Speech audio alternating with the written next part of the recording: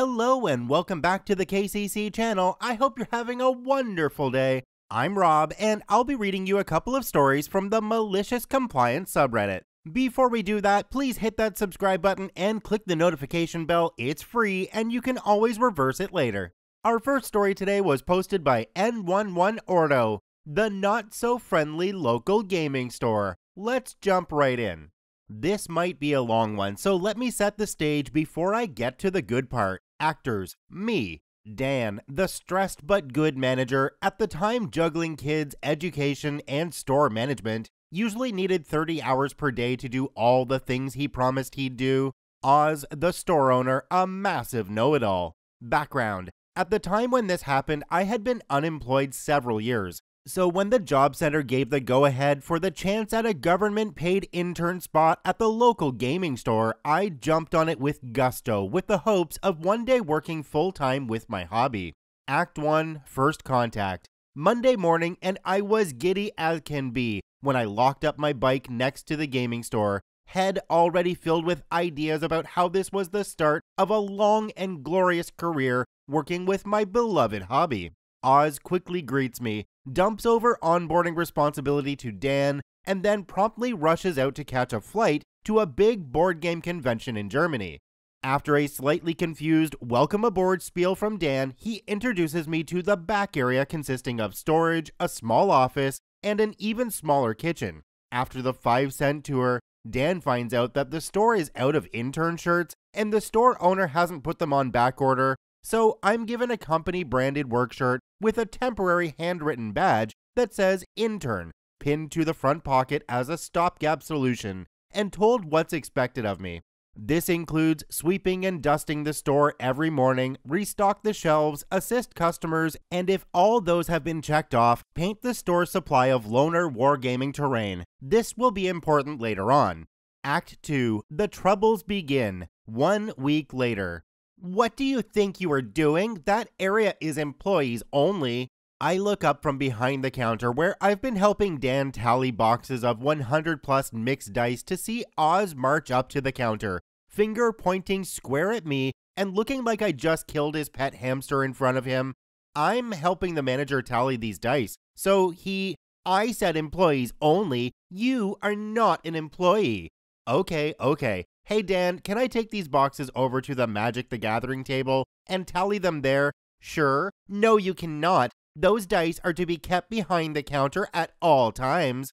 Not wanting to make a fuss and maybe ruin my hopes of working with my hobby, I put the dice boxes back in order and stepped out from behind the counter. How about I restock the shelves with the new games we have in the back room? The back room is employees only as well. You can't be in there without supervision. I'm guessing you don't have time to supervise me while I get the things I need. No, I don't. I'm meeting the guy setting up the web store, so I have better things to do than watch you haul boxes around.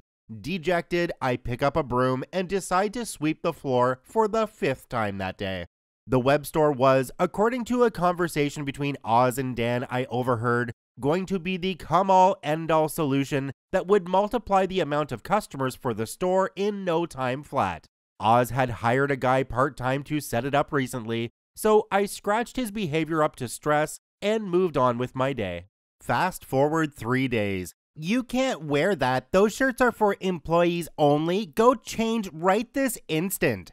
I looked up from scrubbing off a stubborn coffee ring from one of the tables reserved for the upcoming Magic the Gathering tournament later that day and noticed that Oz was pointing at me and fuming with barely concealed anger. I was told by Dan to wear this so customers know I'm an intern. I don't care. Those shirts are for employees only and you are not an employee. Go change. One quick shirt change later, I am now using my regular short sleeve summer shirt with no sign or branding to differentiate me from generic customer. Act 3, The End. I've gotten a lot of complaints about you from customers lately. They say you aren't professional enough. I don't want you to handle customer service anymore. For the record, this is complete BS. I know somewhere around 80% of all the people that shop at the gaming store from a local wargaming club, and no one has said anything to me about my behavior at the store, either during or after this. Okay, so what do you want me to do instead? I don't know. Find something to do. You know what's expected of you. Let's see. Stores cleaned and dusted, floors swept, can't restock shelves, can't handle customer service, can't loiter behind the counter to learn the register. What else is there? Oh right, painting terrain. Here's where the malicious compliance comes into play. I grabbed some boxes of dull, sprue gray terrain pieces and the big box of paint pots and sprays. Usually, it would take about 45-ish minutes to paint each piece to what is referred to as tabletop standard. A few quick coats of paint, a slather of wash to get depth, and a quick dry brushing to pop what details there are, but this won't do it all. This store needs to have the best painted terrain it can possibly have. Paints are prepared, reference photos researched at great length, and every minuscule piece of mold line scoured away like it is an affront to nature itself. Now, just the prep work for each piece runs up to 40 minutes without even the first layer of paint having been applied yet. I carefully thin each layer of paint to nearly the consistency of pure water and apply each layer with utmost care before letting each piece dry for 20 minutes before applying the next layer of ultra-thinned paint. Every single detail on the terrain pieces are given the full competition winner treatment.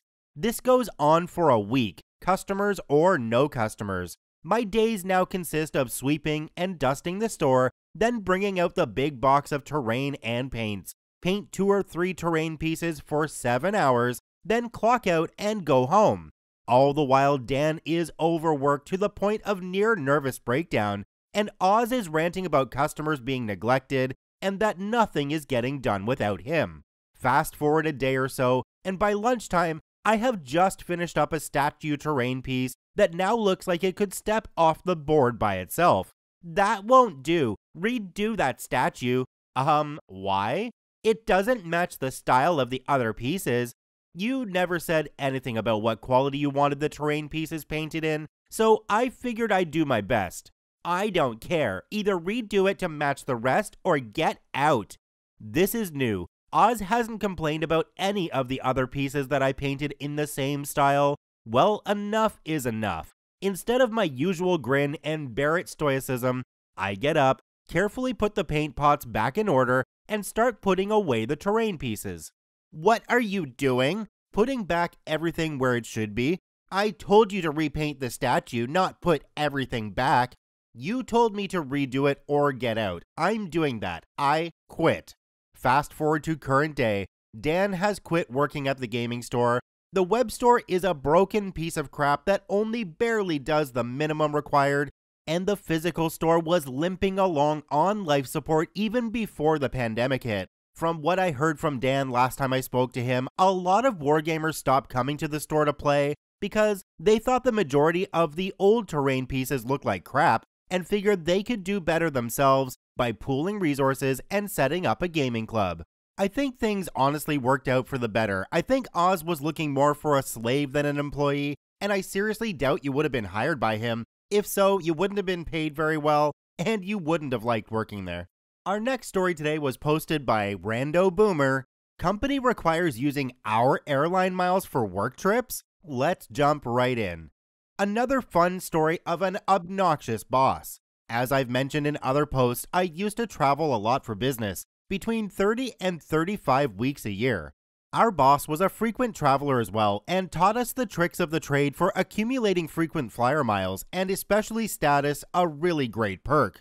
Eventually he retired and sold the company to New Boss. New Boss overheard that I had over 500,000 frequent flyer miles with my airline, not credit card points, and said he should implement a new policy that we had to use our personal frequent flyer miles for our business travel since the company had paid for our trips.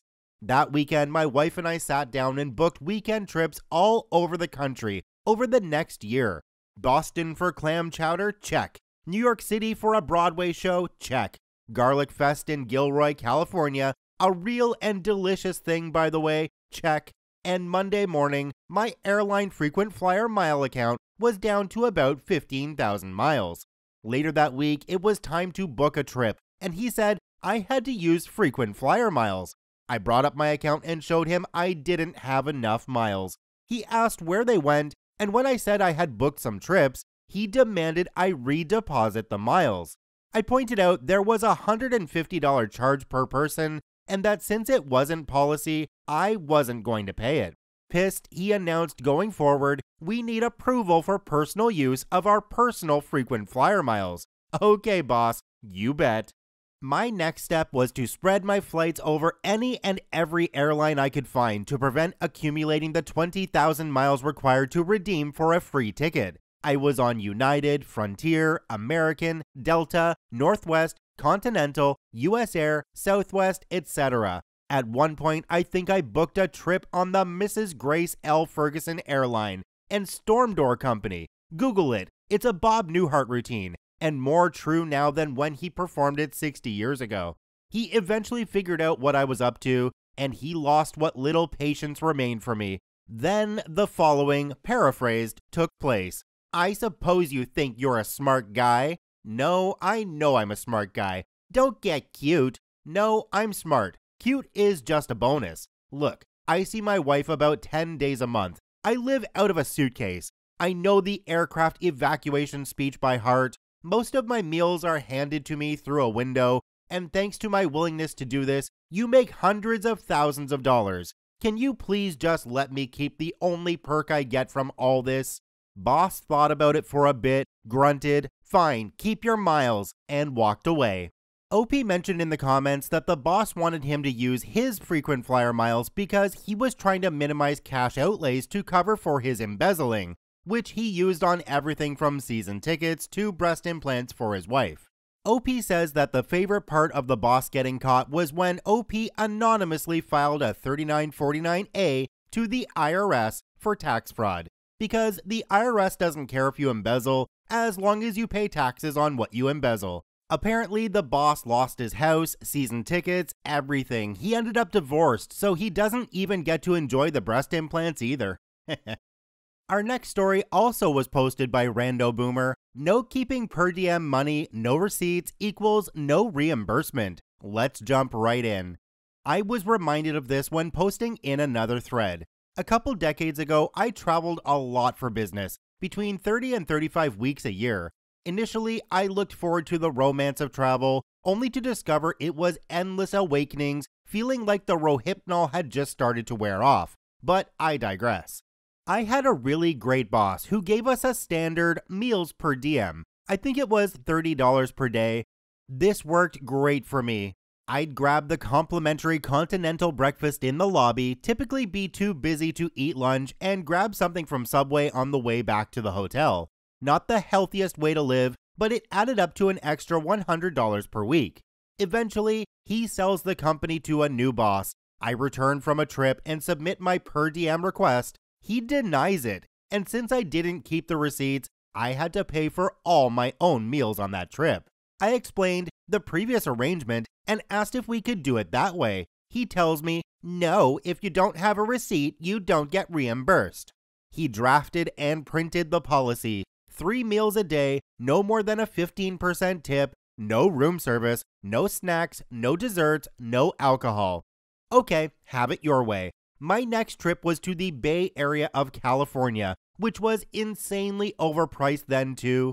I decided I would follow the new policy to the letter.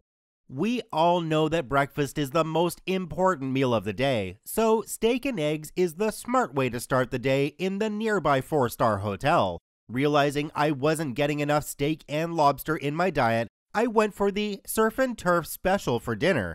And since I wouldn't have time for lunch the next day, another to go, please, kind sir.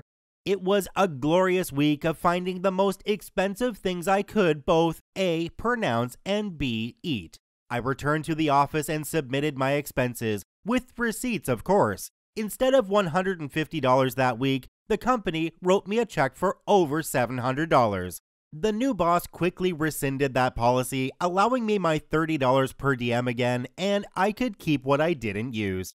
OP mentioned in the comments again, the new boss was a real piece of work and I was gone within a couple years. One event I remember was a really bad hotel stay. The staff was very nice and apologetic and offered to refund the night.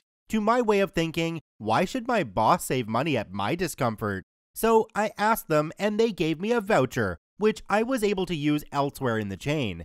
We used it for a free night for the family later that summer. Ah, the glory of endless travel for work, waking up and not knowing what city you're in, eating high-fat, high-calorie meals, airports, and arguing over per diems. Thank you to both OPs for posting their stories in the Malicious Compliance subreddit. They are linked in the description down below. Please go check them out. Check out the Karma Comment Chameleon podcast, available on all major podcasting platforms. Just search for Karma Comment Chameleon.